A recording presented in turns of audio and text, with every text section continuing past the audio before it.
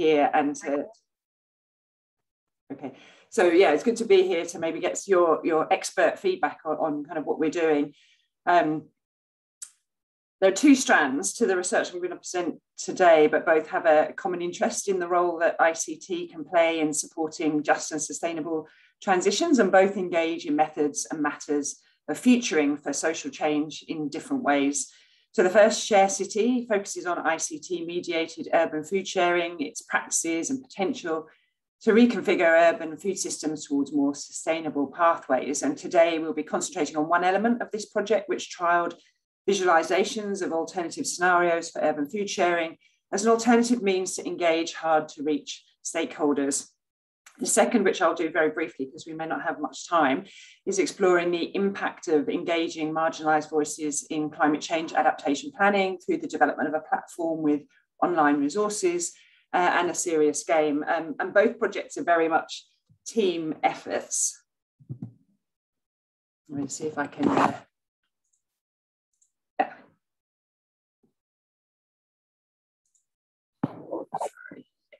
So to begin with, Share City, this project was born from the findings of previous research examining practices of sustainable household food consumption in a project called Consensus, which pushed back against an encroaching individualism around food consumption policy and flagged the importance of collective acts around food, both as actual and promising practices for more sustainable food systems. The practice-oriented backcasting methodology and the living laboratory work that Consensus developed inspired the structure and conceptual framing of Share City, which combines social practice approaches with insights from diverse economies and transitions research. So in Share City, the focus was narrowed to consider practices of ICT-mediated food sharing and broadened to move beyond the home focus and to focus on sharing within communities of place and practice. And Share City also focuses not just on matters of sustainable consumption, but also sustainable production and disposal, representing the reality that food sharing occurs across the food system. As this body of food sharing activity had not been mapped before, this was the goal of the first stage of our research, and we spent 5 months collating more than 4,000 food sharing initiatives with active websites, apps, and interactive social media in 100 areas worldwide. And we coded and sorted the initiatives and created like an open space, open access interactive searchable database, which has now been viewed more than 17,000 times from 93 countries. And this mapping provided a sample population from which we identified sites for more in-depth research with initiatives and wider stakeholders in particular locations. And 9 cities were explored in depth, and case study initiatives from across key activities of growing, cooking, eating, and redistributing food were examined through participation in acts of food sharing, both on and offline, and through interviews and workshops with wider stakeholders. And this research formed the foundation for 2 further activities. First, the examination of sustainability impacts, which led to the co-production of an online sustainability impact assessment toolkit called Share It. And second, consideration of the impact of policy and governance on the future of food sharing activities. And we're still working on these last activities in post-Share City funded research, and Louise will be taking you through one element of this in a minute. It's hard to design an exit strategy for a research project such as Share City that's raised as many questions as answers, and in an arena where activities, policies, and contexts were constantly evolving even before COVID-19. But I was keen to try and consolidate findings in a way which was digestible, and the manifesto for sustainable food sharing shown on this slide is my first attempt to do that. So you might say, why a manifesto? Well, we know that manifestos take many forms and are typically used in a political context, and Share City has identified the highly political nature of and surrounding context for food sharing. However, this manifesto is not a blueprint or a doctrine for food sharing initiatives, but a wider set of interconnected high-level principles that underpin the most holistically sustainable practices of food sharing we encountered. It's been developed as a means to engage not just food sharers, but also those who interact with and govern them. So the manifesto is really a living document, a communication device, a means to consolidate and represent diverse work with each element linked to project outputs. It's a springboard really to stimulate further engagement, critique, research and action, and a tentative answer to the question, what do you believe, based on years of empirical research working with food sharing. It's important to note that not all these principles can be enacted by food sharing initiatives alone. Many require the interaction of a wide range of actors. So food sharing cannot be connected, for example, without others to connect with, and it can't be embedded without a community to be embedded within. So out of the baker's dozen sustainable food sharing principles, one emerged from our research around fruit chewing that are being supported. That is working with governments that respect and support the values that sustainable sharing creates. And this may seem like a truism to flag this principle, but it's a fundamental nature which demands it's included in the manifesto. And it emerges as a recurrent theme through a range of research settings, from mapping to featuring exercises. So in the mapping phase, we found a concentration of active and persistent food sharing initiatives in settings where local governments are committed to sustainability in a range of different ways, maybe being a member of an international alliance, such as the Sharing Cities Network or the Milan Urban Food Policy Pact, or where local authorities had progressive stance on food policy, perhaps through the development of food policy councils or similar initiatives. In the Collaborative Sharing Futures workshop, we conducted international stakeholders from policy, academia, and practice all flagged the challenges of trying to enact sustainable food sharing of any kind in the absence of a supportive governing context, and in particular supportive policies around space and place. So land use planning policy and implementation were specifically called out for their pivotal role in allocating land and facilities for sharing activities, with participants flagging the pervasive nature and negative impacts of insecure tenure that food sharing initiatives often were allocated, if they were lucky enough to be allocated any space at all. And despite visible levels of under occupancy and vacancy in all the cities we examined.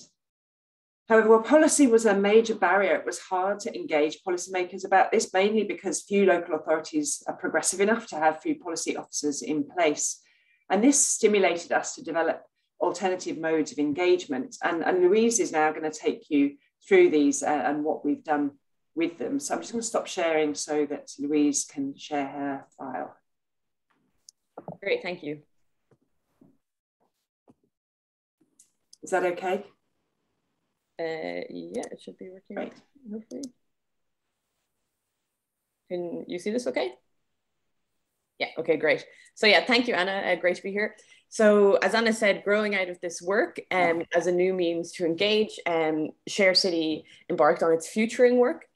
And just the practice, or to give you an overview of what Share City did, we developed scenarios of possible futures, so different scenarios of what the future could look like for food sharing, urban food sharing in 2050.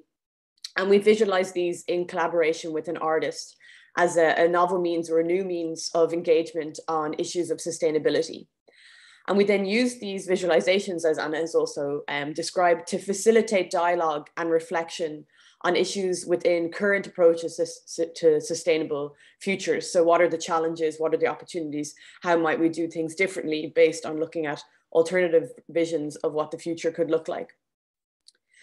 So just to reflect a bit before I share the work on the purpose of Share City's futuring work. Firstly, there was an aim to destabilize the view that futuring, so really futuring there meaning just a means of systematically thinking about and approaching the future, is an elite activity led by industrialists or corporate actors and technology driven rather than everyday citizens. So really conventional and traditional approaches often highlight the importance of technology change or are driven by corporate actors and are quite exclusionary. And we wanted to show rather that it's everyday citizens who engage in futuring and who are already creating future alternatives.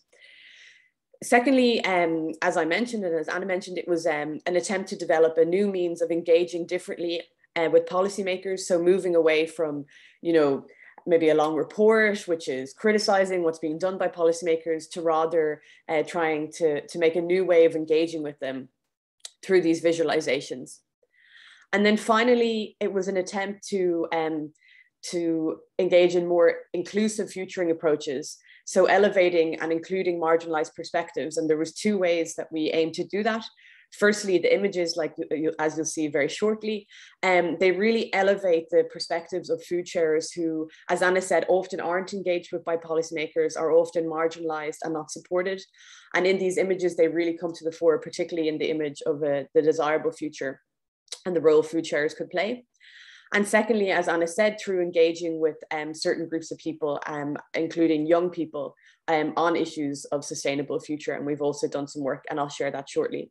But before that, I'd just like to share with you our visualizations that we developed with the artist.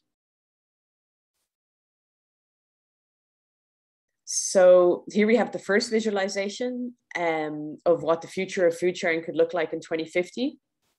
We see this is essentially a scenario, we call it the business as usual scenario, where issues that are going on for food shares now have continued into the future. So there's some food sharing going on, as you can see, some community growing, but it's essentially struggling under the existing regulatory environment. And there's many of the challenges that we see in our urban spaces today, but also citizens advocating for change. But a city hall that's kind of barriered and quite difficult to engage with. But these are all on our website if you want to explore them further. Of course, there's a lot to them. So here's our second scenario of what the future could look like for food sharing. And here you see there's lots of food sharing going on. There's many different people participating in diverse food sharing activities, from community gardening to the kitchen hub to the community orchard in the background. And really, this is a much more convivial, inclusive food system, with food sharing and food sharers playing a really central role in this. And in the center at the back here, we can see the city hall that's open. There's the mayor working with citizens on important issues. And the idea really here is that, as Anna was talking about, there's a supportive urban planning and policy system in place that allows then food sharing to flourish and to achieve all of its sustainable and well-being and justice benefits that it already does to the food system. So this is our desirable future of what the food system could look like into the future.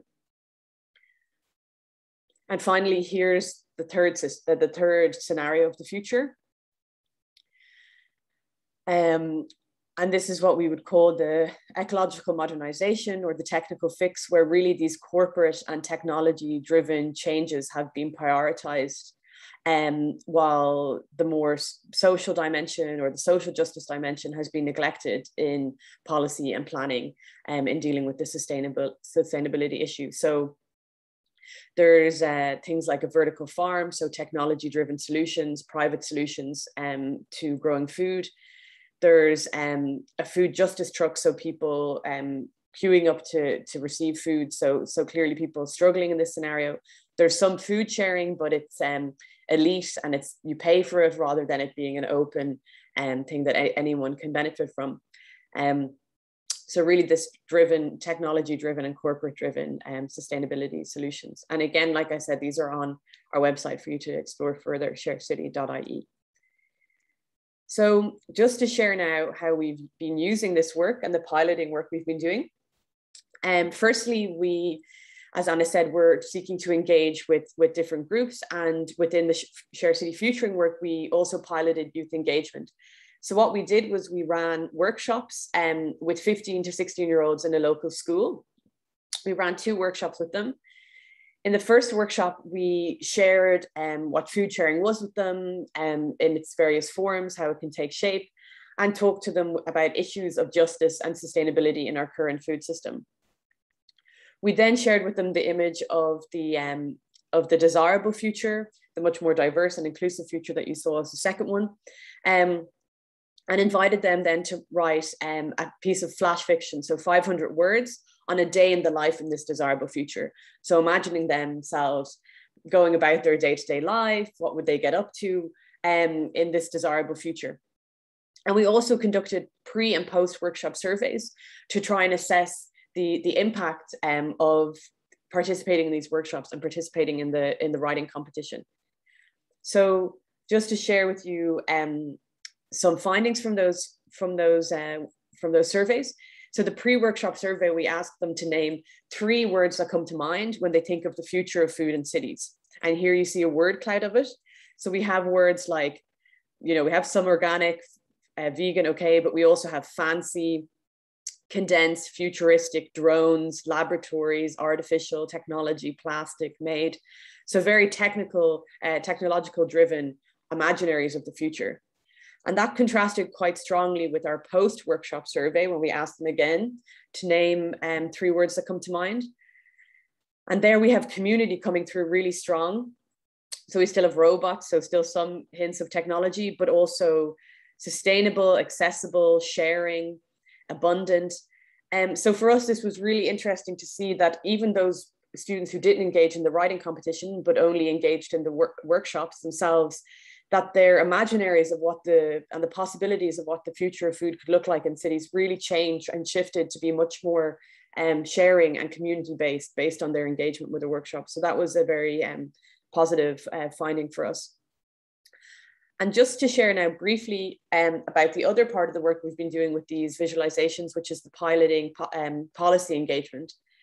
So I think it was last week already, we had a workshop with policymakers at city council level, where we showed them all 3 scenarios, and we used that as a means to start conversation on issues of sustainability that the city was facing.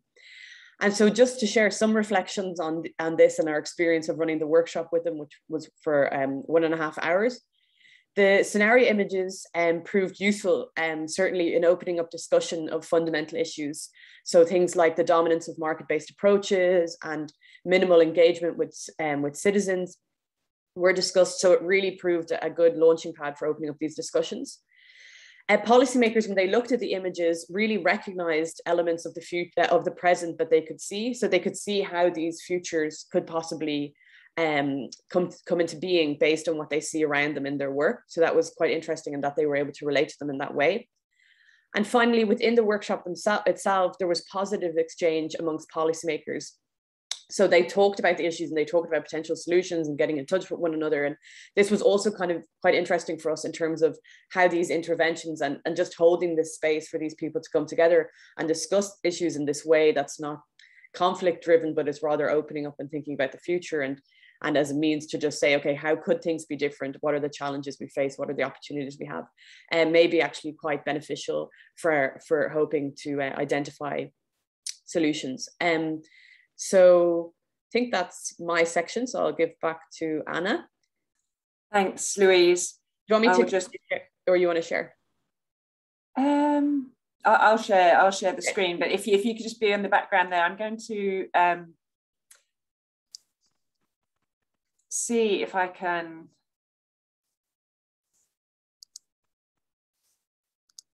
Sorry, just clicking through here. Just going to show you a video. So yeah, as Louise said, that work is ongoing in terms of futuring, and with the flash fiction workshop that Louise ran with the students, we did get some submissions which were really interesting and really diverse, and maybe we can talk a bit more about those if there are questions about that afterwards, because the level of engagement was a bit disappointing. It was the timing was at the end of the school year, and this is a transition year cohort in Ireland, which means they're 15, 16, and they have a kind of easy year where they do sort of extracurricular activities, and that's why we were able to engage them with this activity, because otherwise they're very much focused on the curriculum that they're going to be examined on. But it gives us that space to engage with this cohort. And yeah, the stories that they did write, who did submit to our competition, were really interesting and really diverse. And you know, we'd be interested in potentially doing more of that down the line. So in another project that I'm working on with Stefan Hugel here in Trinity is Climate Smart, which is funded by Science Foundation Ireland and supported by the Enable Research Spoke. And we're looking at the citizen engagement component of that. And in Climate Smart, we're very much interested in adaptation and increasing engagement in adaptation planning. And we've done a range of activities, but what we're currently working on is a serious game on an online platform. We've been doing face-to-face workshops before COVID. COVID stimulated us to put this online in terms of resources, but I think also that assists in making materials more widely available for other schools to engage with them. So it was a good push for us. And in the last 6 months, we've been developing a serious game, which is the culmination of these research workshops. So in a school setting, the students would follow the workshops, which are a set of videos and quizzes on a range of these 5 topics that can be seen on this screen here. And there are points for discussion with the teacher and clarification.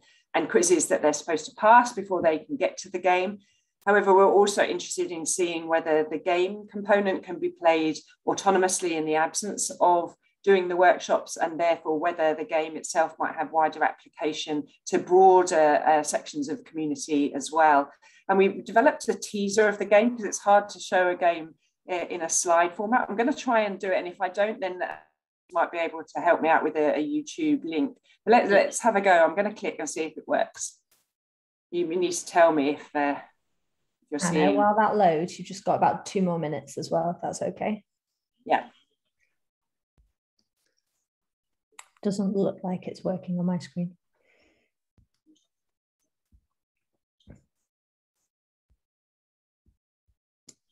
If you put the YouTube link in the chat, maybe I can try. Sorry, are you not seeing that? No. Okay, I'll stop sharing. Close if you close this screen and you share again the YouTube video, it might come up. Yes, Louise, you want me to try? Yeah, thanks. Okay. So it was playing for me, but no one else was getting it. Yeah, I think you have to switch the presenter view. Oh, there we go. There we go. Just have to turn on, where's share? It's only a minute, so Claire, I won't be long. Share computer sound. Okay. It's the year 2045, and you're the newly elected mayor of Dublin. The city is at higher risk of flooding than ever before because of climate change. Your task is to address these risks and protect the city and its citizens by 2050. Each year, you must create, consult on, and implement a climate adaptation plan. Select from a range of flood defences, nature-based solutions, policies, and public engagement strategies to build your plan. Use the interactive map to explore where your defences are located. You can zoom, pan, or tilt the map. Are you protecting all your citizens equally? You have a limited budget, so choose wisely. And remember, not everyone will be in favour of your changes. Make too many unpopular choices, and you will get kicked out of office. But don't worry, in each round you'll receive expert feedback to guide you and get a chance to revise your plan. What you can't predict is the size and nature of the annual flood event. You have 5 years to defend the city. Will you be climate smart? Good luck. Thanks, Louise. So that's a little teaser to the game. I think that shows quite nicely the elements of it in a dynamic form. So just to have the last,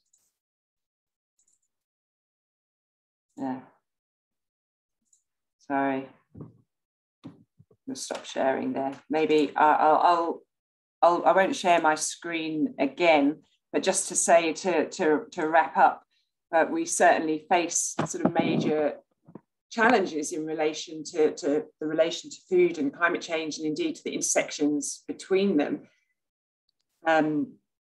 So there's much reason for despair, I suppose, even grief, and this is something that we were concerned about in relation to young people as well, in relation to climate change and food.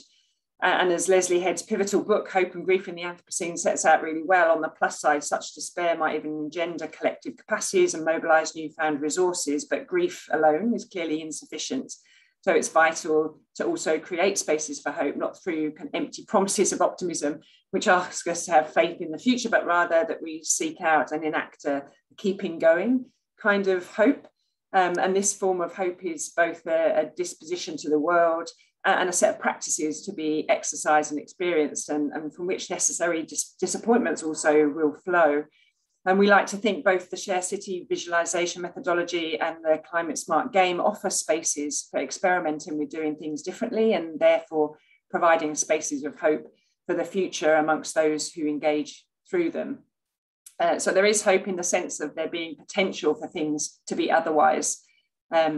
So yeah, I believe in tomorrow, and I'm ready to keep going here to see what we can do to create more positive futures. So I think that's it for now, and hopefully we're keeping a bit of time there. Thanks ever so much, Louise and Anna. That was so interesting, and such beautiful graphics and visualizations and games. So we've just a few minutes for any clarifying type questions or short questions that anybody has. You can either wave your physical hand, you can raise your virtual hand, or stick a Q in the chat and I'll come to you.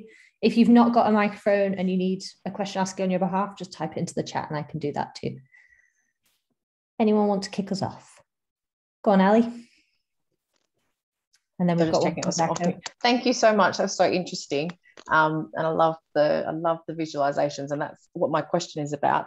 So the process of visualizing those four, I think it was four, sorry, pictures with the artist, were those images also developed in like a sort of co-productive way with the citizens that you were engaging with, or was that something that you worked on directly with the artist based on the sort of workshop results? I'm just quite curious about that actual process of visualization. Yes. Thank you. Yeah. So it was based on the years of work running up to the Sharing Futures workshop, and the Sharing Futures workshop included food sharing initiatives, academics working on food sharing issues, and policy shapers. So we had invited policymakers to that workshop. As it turned out, many of those who turned up weren't necessarily local authority policymakers, and this was part of our motivation to try an alternative means of engagement, particularly in contexts such as Ireland, where none of the local authorities have a food policy council, none have a food policy officer, none have any structures which collectively address food. So we were finding that people didn't see these food issues as their core business, and were struggling to prioritise that in terms of engaging with workshops. Even if they had said that they would attend, then something more important came up just before the events. So that's really motivated us to do these kind of visualisations. And although the co-design work was between us as researchers and the artist, and that in itself was an interesting experience, and we can talk more about that if anyone wants to find out more. But yeah, the data behind the scenarios was co-designed with a range of different stakeholders, including food sharing initiatives, but not everyday folk, not everyday citizens. So that's why we were interested to see how people in school and in policymakers would receive them. Thanks. And a question from Jacko. Yes, thank you, Anna and Louise, for very inspiring presentations. I liked it a lot, but it also raised at least two questions with me. One is that say what you show is that this kind of approach is very well done. Help a lot in say capacity building and bringing these topics further. But I was wondering, what do you then see as say that confirms what we more or less know about that? What would you see as the say key scientific challenges that we still have to figure out about these kind of processes? And I've also a bit more content-related question. That is, say, having worked on these kind of topics on food, local food and food consumption for the last 20 years and a bit, I still see many similarities by the kind of scenarios that were developed at that time, and the ones that you are showing now. Well, okay, the terms get a bit different. We now call that vertical farming. But say the basic key elements are still, in my view, pretty similar. And say, well, would you, my request is to share your thoughts on that, how in terms of topical we might progress, or how that has evolved over the past decades. Thanks, Jacko. Yeah, just to answer your second one, maybe first. No, I agree. That's what I was sort of ending with, the hope and grief type of thing, because it's a little bit despairing to see the lack of development and progression in some areas. I think what the workshop with policymakers really illustrated was the inertia created by infrastructures, departmentalism within local authorities, and the inability for individual actors, in spite of their interests in progressing more sustainable or experimental type activities, really struggled to navigate the structures of the local authority to have that impact. So everyone who participated in the policy workshop with us expressed the desire to do things differently, but struggled themselves, despite working in the local authority, to know how they could make that difference, given the structures and the departmental and role responsibilities that they're allocated with. And fundamentally underpinning all of that is the key driver for the local authority is extracting value from the land, and under the current kind of conventions around what is valuable, what is valuable in terms of land space, for example, just to take one case where often community gardens are on meanwhile leases, insecure tenure. That's because they're seen as an amenity by the local authority that can have this temporary use while they're looking for a more valuable use for that land. And when those situations change or buyers come up, then that land, which they argue in the development plan has been already zoned for housing or industrial development or whatever, can then be reclaimed for them.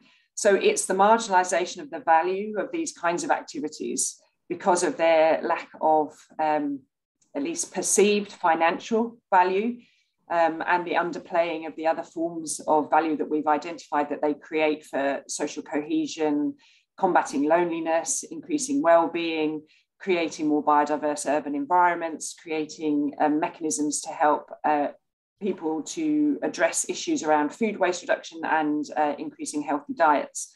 So I think that there are a couple of issues there, the pervasive neoliberal kind of environment that local authorities are operating in. And secondly, the structural infrastructures of local government and the way that makes it hard to navigate change, even if there's a desire to do so. So I think that's an explanation to that. I don't know, Louise, if you wanted to say anything else about that one.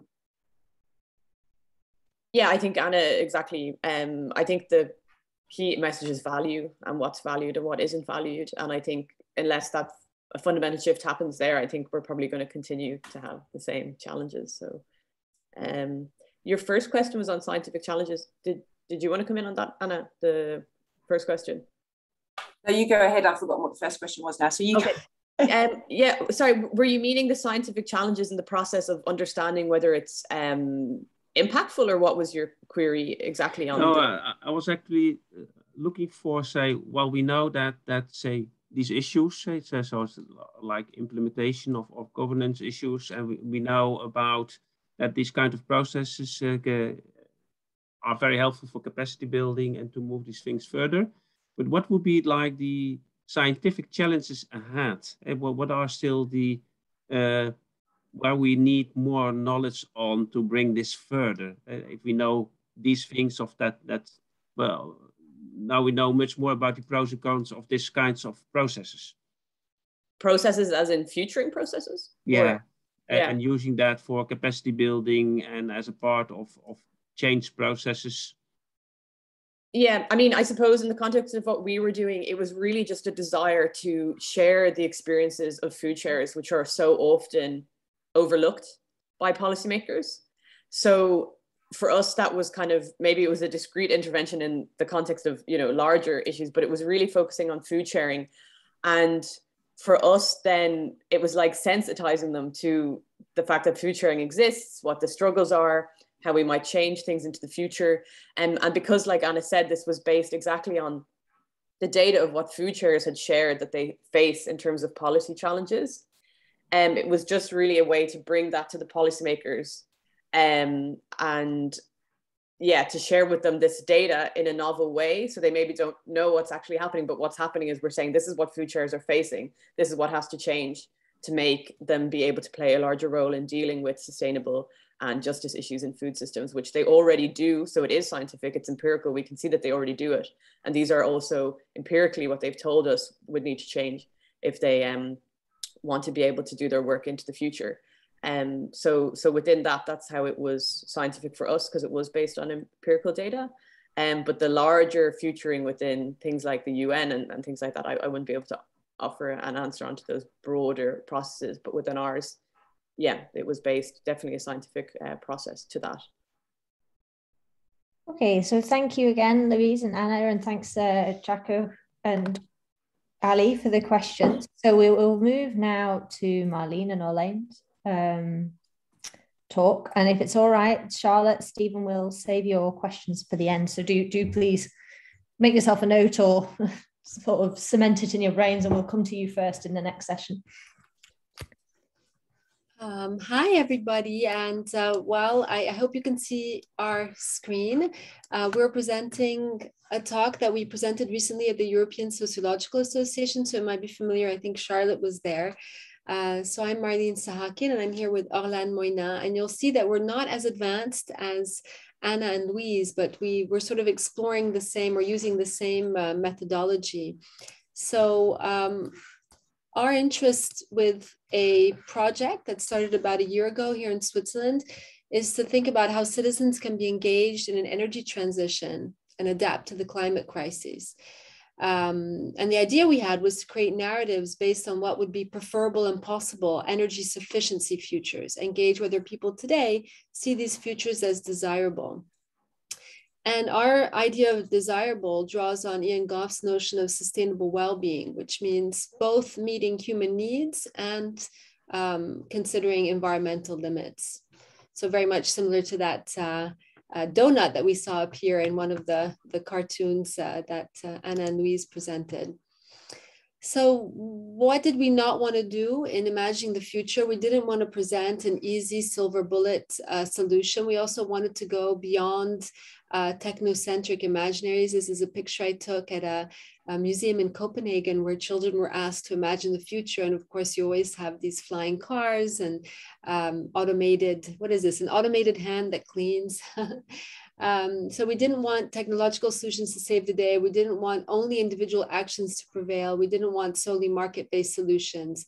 And we didn't want to be too prescriptive, but this is a big question that we have. So this will come back to that at the end of the presentation. What we did want to include was 2035 as a date that people can imagine, not too far off, not too near. We specifically took energy sufficiency principles into account. So there's a negawatt scenario for Switzerland to achieve net zero emissions by 2050. And that's the scenario that we engage with. We'll say more about that in a moment. We realized that even if we represented an individual living in the future and that individual is engaged in a series of practices, we wanted to make sure that the collective forms of change that precede any individual action are made explicit. We wanted to bring in complexity, so accounting for systems of practices, interrelations, and also trade-offs. Diversity was central whilst we looked at the existing demographics for Geneva and tried to imagine what they would be projected to in 2035. We did want to represent diversity in terms of people living in this future. And we heard a very nice talk at the ECEEE conference earlier in the summer about an ecosystem of narratives and personas. And that's really what we were trying to achieve. So not just one image, not one person living in the future, but many different images of the future. So what we're going to do today is just go through the overview of the methodology. We're running our first workshop mid-October, so we're not as far advanced as Anna and Louise. So here we wanted to show how we went from energy scenarios to narratives that represent a vision of the future, and then to personas. Yes, so as Marlyne said, we try to go from energy scenarios to everyday practices and to narratives. And for doing that, we selected specific scenarios that were relevant for our concerns and for the sufficiency approach we want to have. So we selected the Swiss negawatt scenarios, which is called the scenario of energy transition 2050, and that accounts for sufficiency at the Swiss level. A negawatt considers the three pillars of efficiency, renewables, and sufficiency, but mostly focused on sufficiency. So that's why we selected that. And as this one didn't cover every consumption domains we wanted to address, we completed it by other additional scenarios, including the global one, the Decent Living Energy 2050 from Millward and Hopkins, and also Millward, Hopkins and Al. Also the EU 1.5 life scenario, and finally the Spread Sustainable Lifestyle 2050. And so based on those scenarios, analyzing mostly the negawatt, but also the other ones, we selected a number of work-life assumptions that are embedded in specific work-life categories that we considered. So one of them is more overarching. Another one is about heating and cooling, warm water, electricity. There's one on food, leisure, mobility and transport, and also one on working. And to give you a kind of an overview and an example of the assumptions we selected from those scenarios. For example, is one from heating about reducing effective indoor temperatures to 20 degrees in winter, and also about food that can be drastically reduced, the assumption about drastically reduced animal-based products, for example. And so then based on those assumptions we selected from the scenarios, we linked it to everyday practices as a way to situate energy use in everyday practices of the future. And so, for example, linked to the heating and cooling assumption I just mentioned, we selected from the negawatt scenario. We link it to the practice of keeping bodies, human and non-human, warm in spaces during the winter. And in relation to food, for example, this can be the practices of provisioning for, preparing, and eating plant-based diets every day. So while we try and engage with a social practice approach, I should say one of our hypotheses starting out was that energy scenarios remain very abstract for citizens. So imagining practices in the future was our way of making those energy scenarios more relatable. And so we wanted to describe them in all of their complexity regarding material arrangements, skills, competencies, and meanings.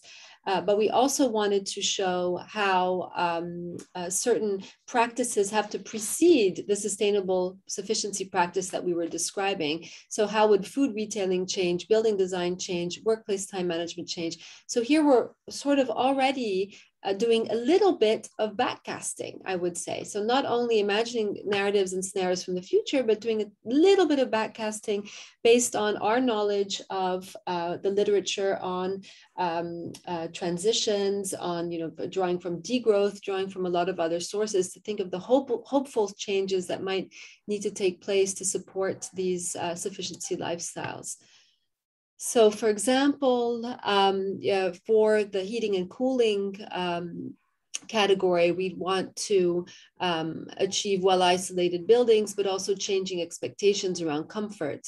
For food, it related to changing systems of provision around having self-service stations for healthy food, for example, but also new expectations around meals and special occasions. So taking into consideration practices that sort of preceded the act of consumption of sufficiency.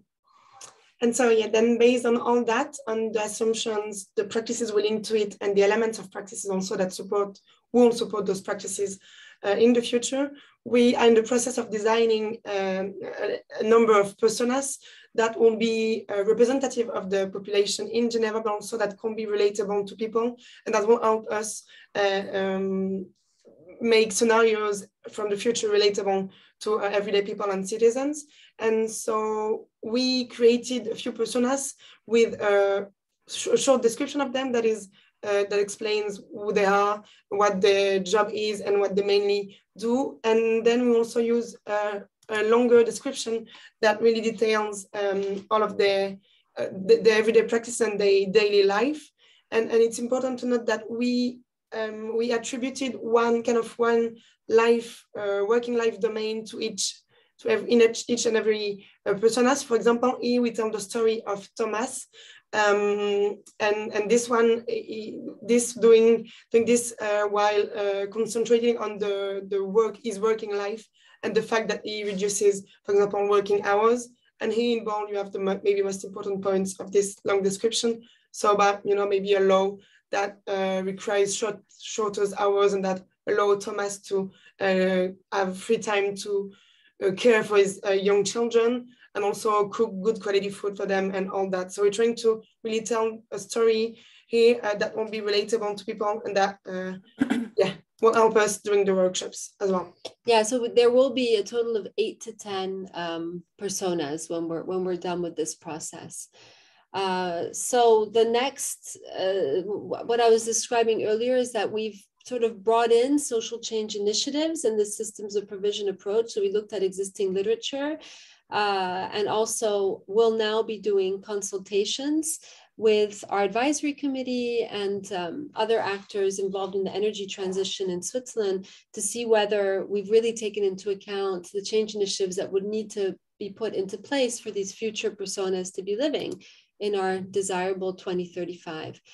So like I said, we're going to be testing these personas now with different audiences, and just in listening to Anna's presentation and the comments, maybe they can also react to the images and suggest changes to the images, suggest changes to the narratives that we're describing. And all of this, perfecting the personas, the narratives, and these stories will lead up to, will culminate with 2 workshops in the spring in 2 cities in Switzerland.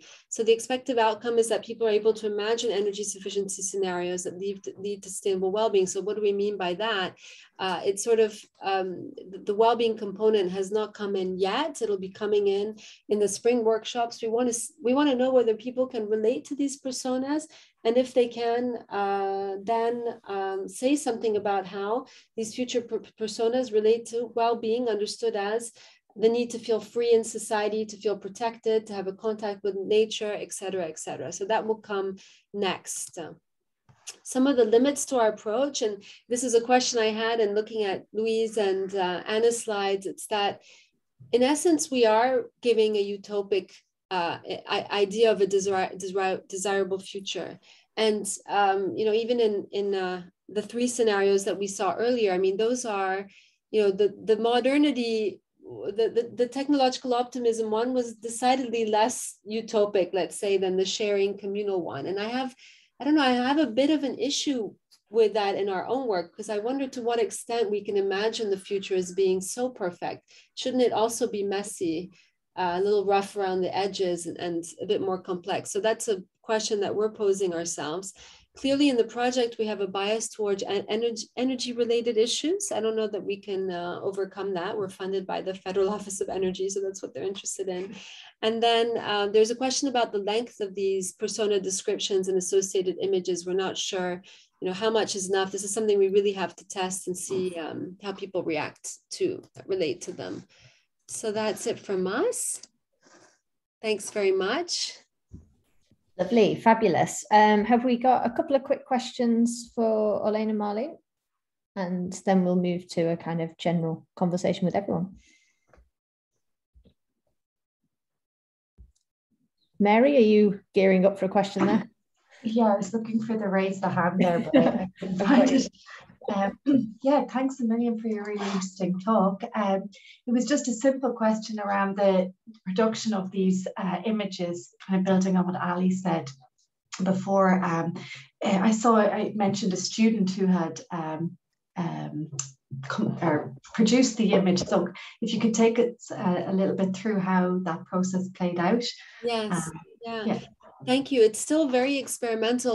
In 2020, a bachelor student in my class created characters for a teaching approach I use called theoretical theater that builds on Jill Seyfang's work. So she had personified some conceptual approaches in my class. And since then, I've been, in contact with her.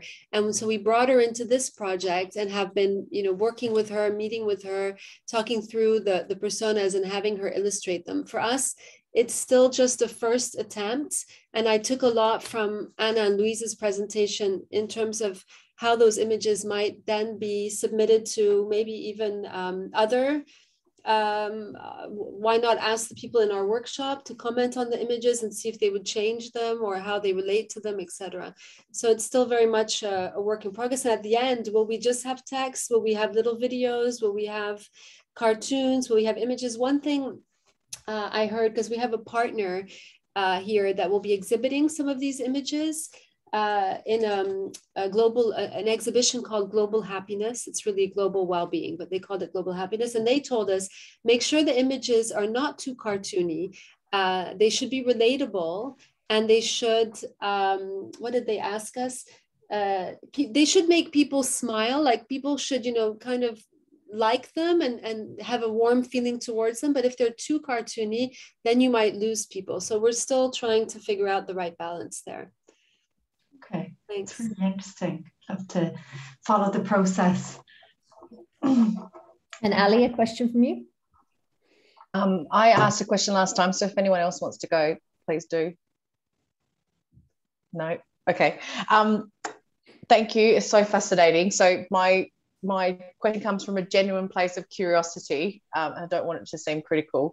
I just wondered what the decision-making process was in terms of personifying, in terms of like an individual vignette versus kind of representing futures of, say, systems of practices. Like what was that choice? Because I can imagine they both do quite different things. Like I really get that argument of sort of people being able to vision themselves in the future, but I think that does that come at some cost in terms of communicating sort of theoretical conceptual shifts within government and policy? Sorry, it's a bit of a tricky one. No, it's a very good question. And as I say, it's not a critique. It's a genuine for this community, like what's the risks and benefits of doing that? Absolutely. And I've seen this done, and I have not been convinced by how it's been done in the past. So I don't know why we're setting ourselves this challenge of trying to do it convincingly. But we do have an answer to that. It's that I am very convinced by role-playing approaches, and the goal for the spring workshops is for groups of people to take on a persona. And then when they take on that persona, they will then be asked to answer a series of questions or discuss a series of points. So we needed those personas in a way to make sure people could take on a different character and engage in role playing, which we really wanted role playing to be the methodology. But how to get there, and are the images too sort of individualized and not practice-based? It's true. Every time we try to show someone doing something in the images, and we have this descriptive narrative that is supposed to show practices and how systems of provisions might have changed to get to those practices. But I think it's a very important question, because we don't want to individualize what change looks like. And to be honest, when we did our first version of these personas, when we started describing their practices in 2035, it was very individualistic, and we had to bring in those social change initiatives to show how collective change made those individual actions possible. Thank you very much. That's really interesting. And Lenike, is yours also a question for Marlyne and Orlane? Yeah, yeah. Apologies about the strange name. I tried to change it, but it's a remnant of a workshop I was involved in last week, and well, hopefully I can change it later. Thank you for knowing my name. I feel honored. This is a really exciting project, both actually. I'm so excited to see this work, and I've already bookmarked the webpage of the Share City, and we're also working actually with Mary. We were working on visualizations and how can you visualize systems, for example. It's only like really early work, but this topic is so interesting, and I think it would be really nice to share more about this. So maybe I don't really have a question, but more of an excitement about working on this more. And I also developed a role play exercise, and this is an exercise where I have an interviewer, a critical interviewer, and somebody taking a role, and also a list of questions that I can share, because it works quite well. People are able to get into this role, and when they do it, they have so much fun. It's really, really nice to see. So if you're interested, I can send it to you, Marlyne. Yes, I'm very interested. Thank you. I know that the Wuppertal Institute did a role-playing exercise that actually I participated in some 8 or 10 years ago when they were working on their 2050 lifestyles. And I saw the Minister of the Environment in the Philippines take on the role of Marianne the hairdresser in 2050. And it was amazing how he was able to put aside his own baggage and engage with this persona. It took a lot of time to get into the persona. Maybe two or 3 hours were given just to get into the persona, but it works quite effectively. I'd love to see that. And I think others also. So maybe if you send it to us, Claire and I will circulate it to everyone. Yeah. It's really a format that has been used already quite a number of times. So hopefully it works independently now. Then I had another a remark from our experience, is that indeed these scenarios should be messy, I think.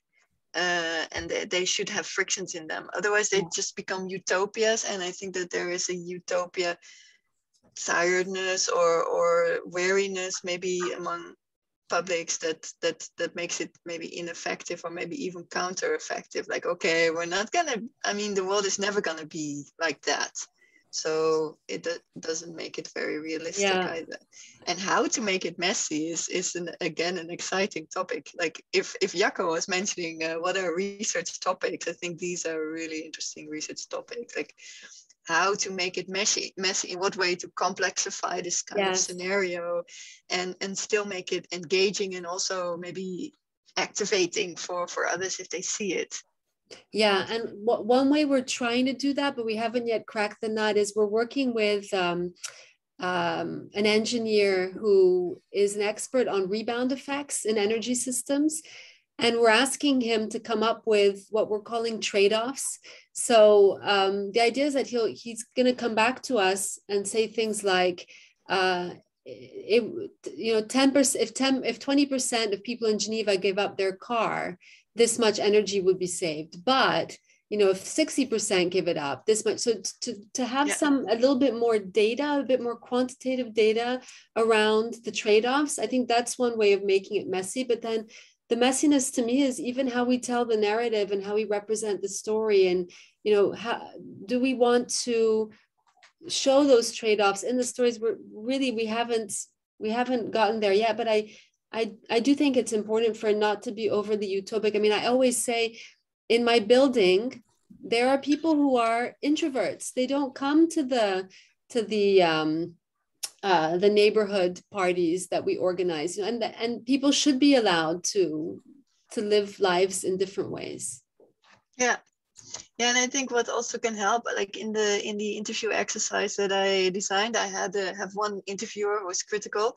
Then there's one person who is enthusiastic about the future practice, and one person who is very skeptical about it. And that skeptical person brings in all these things that might go wrong, and that is also a way to complexify this future. And then maybe a last remark, because I thought, have you also considered to have day in the life, kind of more like a scenario that somebody goes through a day, or that maybe a neighborhood goes through a day?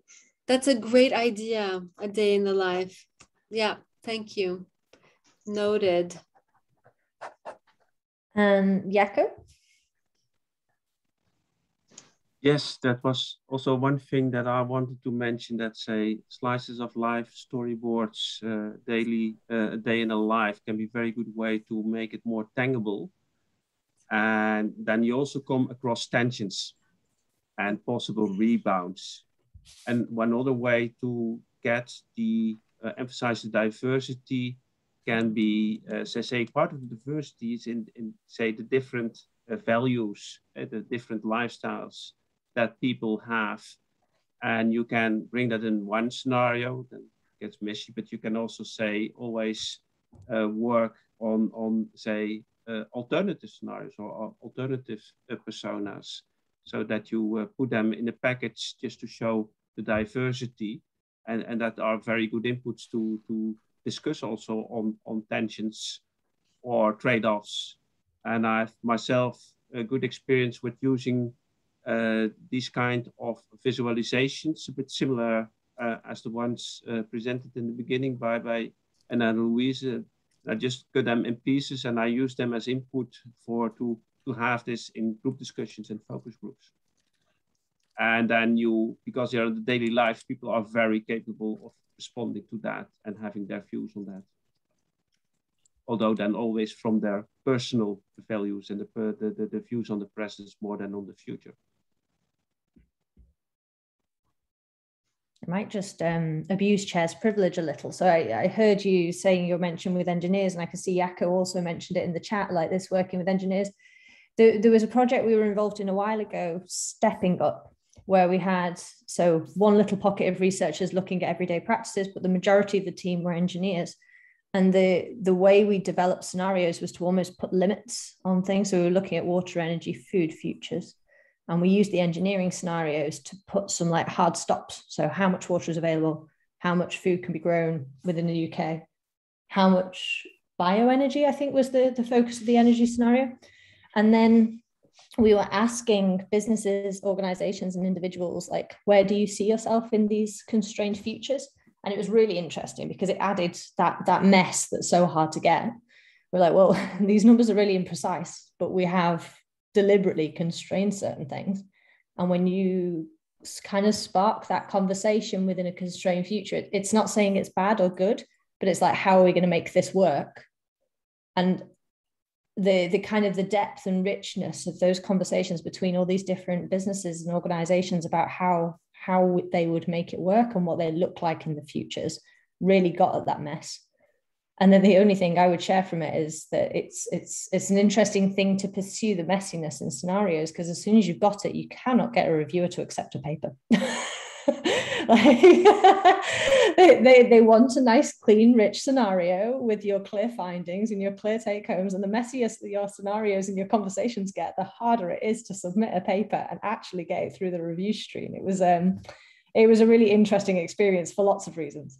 But I think what we gained from it was the actual kind of interdisciplinary experience of trying to make some meaning out of that messiness. I think maybe one of our papers is called like Making Messy Meaningful or something like that. There was a whole set of exchanges on actually how much use you can get out of mess in all these different features. Well, I think I can put a little plug in here for the new journal that we're launching with Dan, who's here on the call, and Stefan Wallen, Consumption and Society, to say that we would very much welcome messiness as a.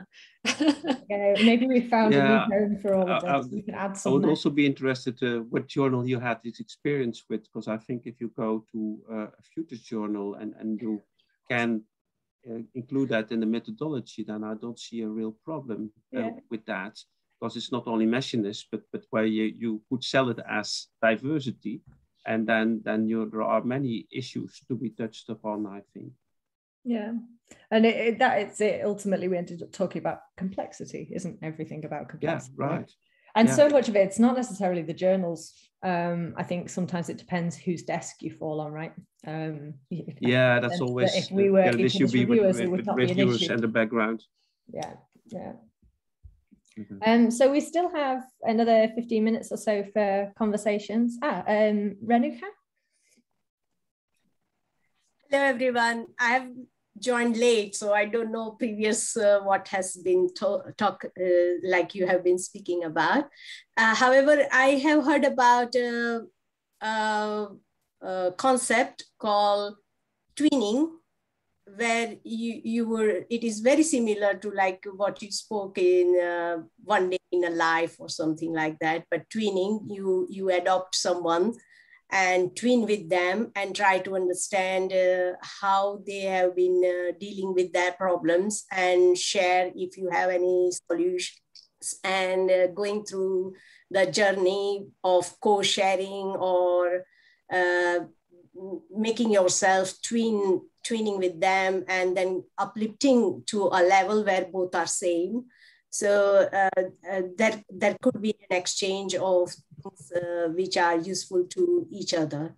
So it could be twinning in a personal matter, like individuals, twinning between individuals, twinning between institutions, twinning between countries. And like we have, I think, commonly heard about twinning of countries, but we haven't heard about twinning of individuals and institutions or businesses to support each other for sustainable futures.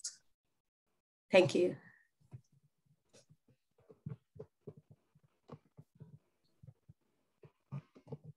And I guess, Renuka, thank you so much. And if you have a reference you can share with us on that, or a website, that would be great as well.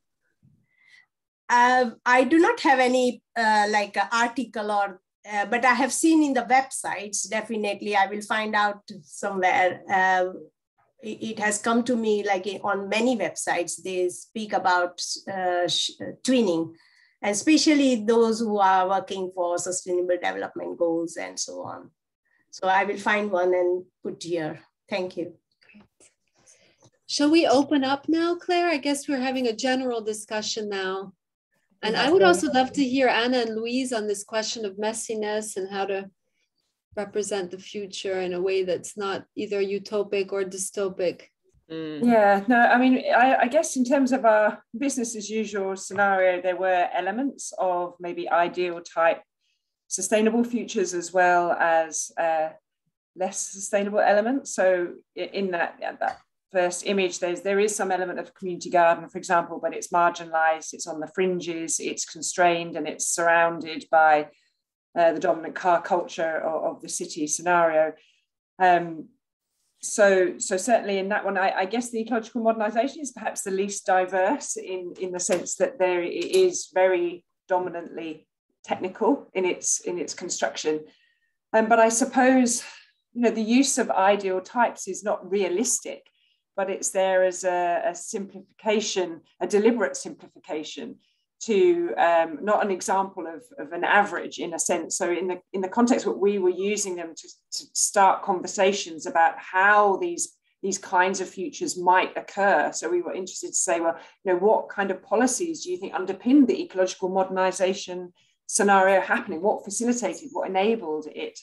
So we were using them not as representations of reality in a sense, but possible outcomes dependent on decisions and choices and movements in cultural sense around the development of those kinds of futures, like how could they happen as a means to get back to the present around how things are, how they are. I mean, I think that the participants in the workshop were kind of saying, oh yeah, business as usual is perhaps the most familiar, the most realistic to their experience, although they did say it was a little bit dystopic from the reality. They were a bit more positive, I think, about the reality. Is that right, Louise? Am I getting that? Yeah.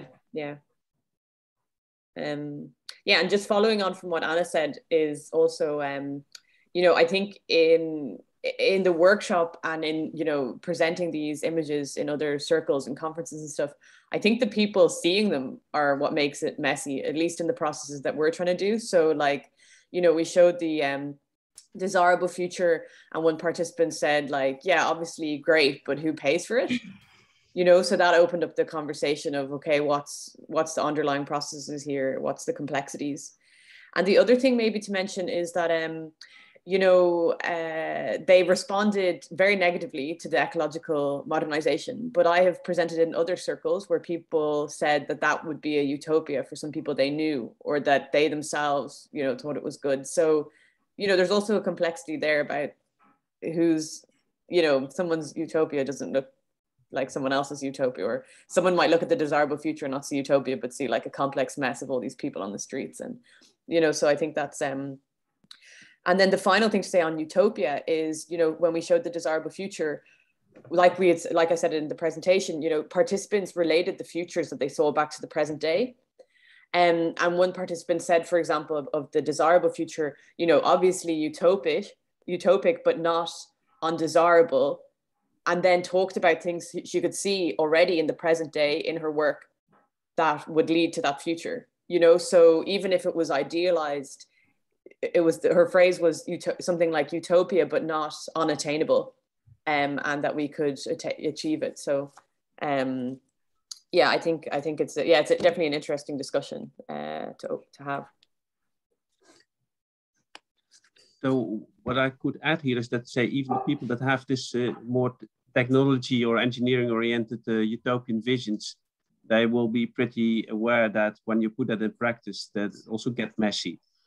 But that's the part they do not like, because of their views and preferences.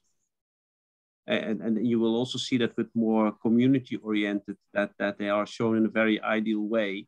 But if you're then going to talk how that communities and groups really work, then you need all kinds of mechanisms also to keep the balances.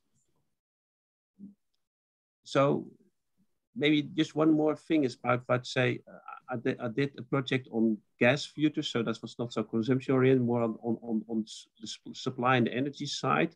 There we had that as an explicit purpose in the project. We had to find that we wanted to span, say, the maximum diversity, just to show people all the ways that, say, gas and energy futures could look like. And that was a really, say, very helpful principle to show this diversity although we did that in multiple images, but we made them with say, Q methodology. So there was some understanding, or there was some say, methodological clarity how we did that, and that was, but it didn't give any issues when bringing that to a journal, because the methodology was considered as sound, and that was then the result of the methodology. But even there, we missed some points because it depends all on the statements on the inputs that you put in the queue. So some points we still had overlooked, so we didn't get a result on that back. And Mary, did you want to come in?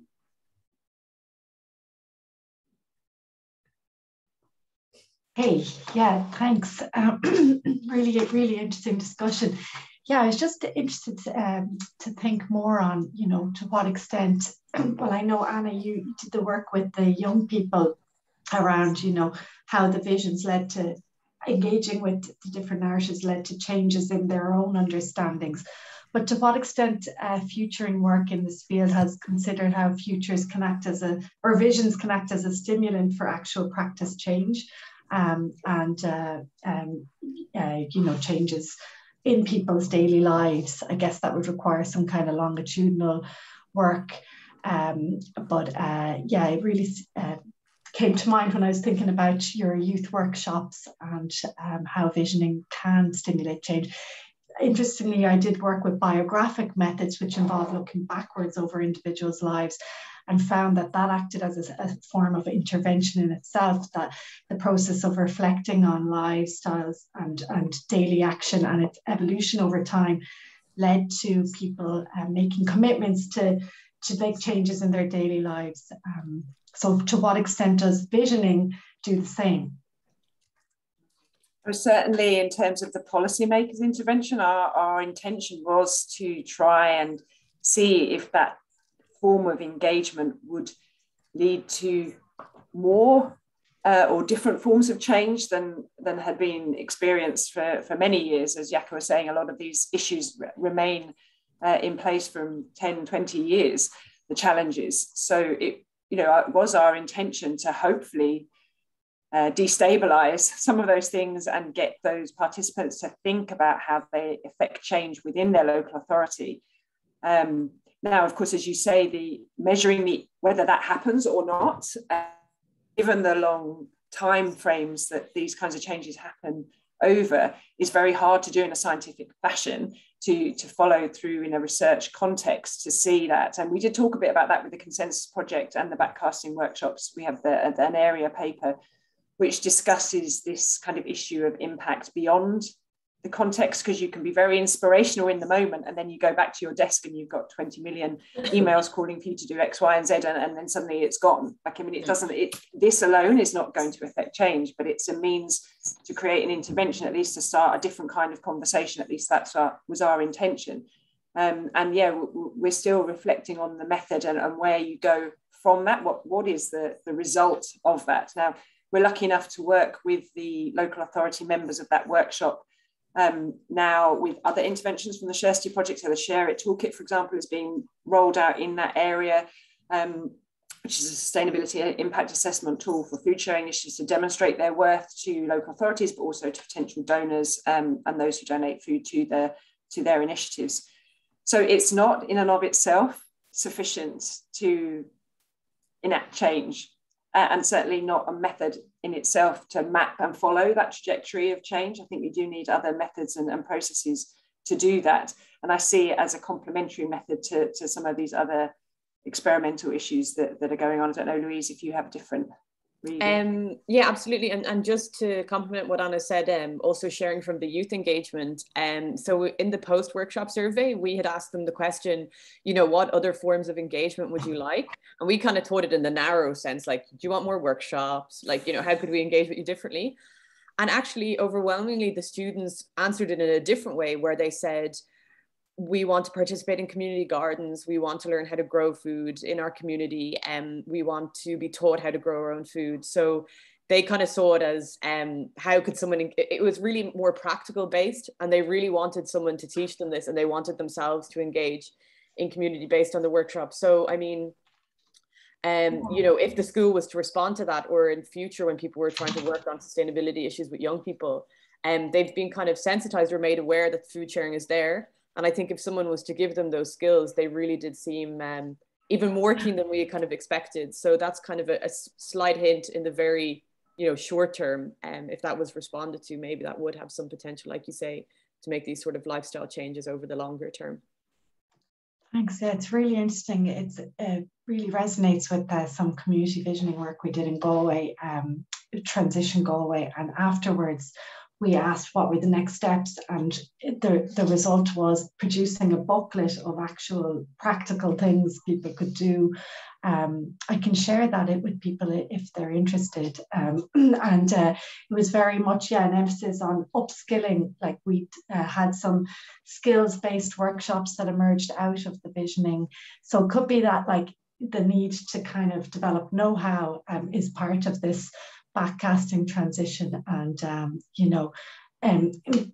changing kind of the kind of material landscape to facilitate these forms of know-how to develop, or the social and material landscape. So that was definitely one thing that came out. So I'll share that as well. Thank you. Really Thanks, Mary. Thanks. Cool. Thank you, everybody, for such a fascinating conversation and two fantastic presentations. At this point, I think we'll do two things. One, I invite everybody that says they've got relevant work or interesting readings and things like that to pop their links in the chat. We'll gather all of those and we can share them with the group. So do be brave. If you've got something you think speaks to the themes today that others will be interested in, please do pop a link to your own projects and papers. We'd be fascinated to see it. And then, as is usual with this group, we don't have our next seminar planned. This is an opportunity to wave a hand and say you would be interested to speak to us. So we can do similar format today. We would typically invite two speakers to come and speak together. We share an hour and a half together and facilitate a conversation. So do please let us know if you've got something that you would like to share with us. I would like to dominate. I mean, I'd like dominate. No, I'd like to nominate. I don't want to dominate. Sorry. I would like to nominate Dan Welsh, who presented something recently at the European Sociological Association. So I'm not putting him on the spot because I asked him in the chat there if he'd be interested. And I just wanted to say there are two formats. In the past, people also could take an hour. And I think that's also a nice format. Lenike presented her talk. It was a bit longer. I mean, I think Anna and I had agreed the topics were similar enough to join them, but it can also be just one talk. And I think that's very nice as well. So I don't know if Dan is interested in. Yeah, I mean, I'd be very interested to present and get some feedback from this group. Sorry to join so late. I think I have seen versions of both presentations, so I've got some idea what was being spoken about.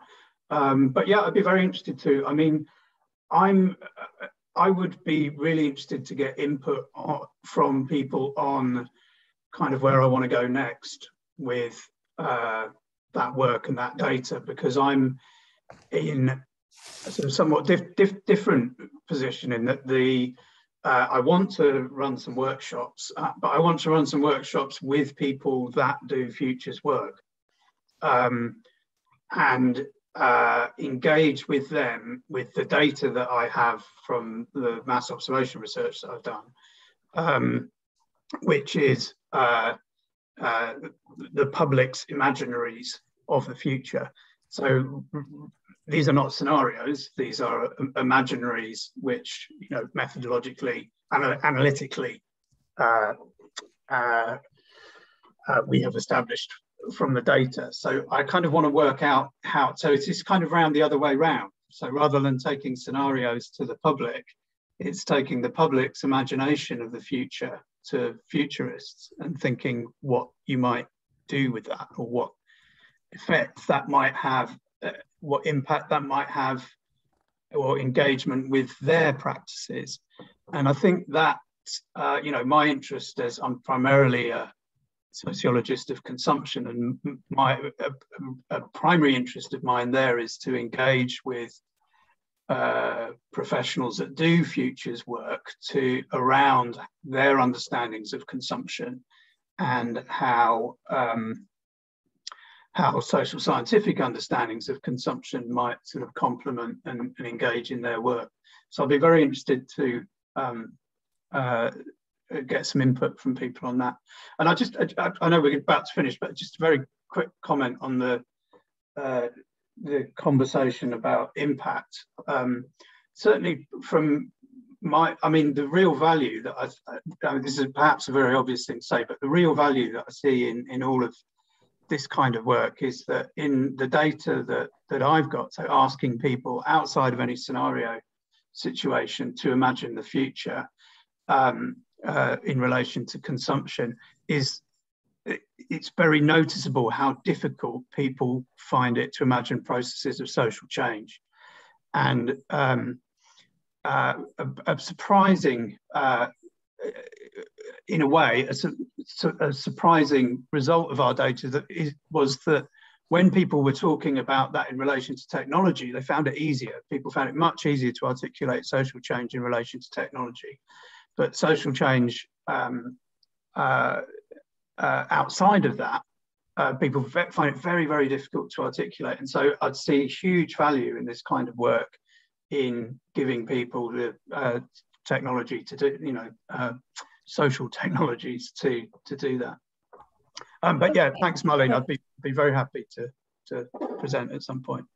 Thanks, Dan. And we also have an offer from Jaco in the chat. So I think the best thing to do there, Marlyne, is we'll take this offline and arrange dates and things with Dan and with Jaco separately, so that everyone is able to grab a wee and grab a brew before whatever their next commitment is in their days. So again, thank you ever so much for joining us. This has been a really productive and interesting conversation, continuing a very productive and interesting conversation we've been having over the last couple of months. So just take another minute. We usually just take a moment to fix the next date together because it saves us terrible doodling. Is it okay that first of all, when do we want to meet again? Do we want to meet again near the end of the year, like around mid-December, something like that, or? That's good for me.